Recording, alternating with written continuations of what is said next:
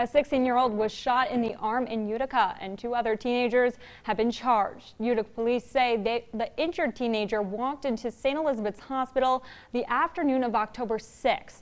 Police learned an incident occurred in Cornhill on the 1100th block of Brinkerhoff Ave. It was reported that while the victim was walking, at least 2 males followed, and one shot at the victim, hitting him in the arm. Just this past Monday, a 14 and 15-year-old were arrested for the shooting. They've both been charged with second-degree assault and criminal possession of a weapon.